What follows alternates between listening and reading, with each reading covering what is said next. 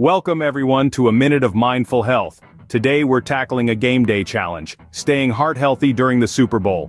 Firstly, switch out those greasy snacks for heart-healthy alternatives. Think vegetable sticks, unsalted nuts, or whole grain chips. But remember, moderation is key.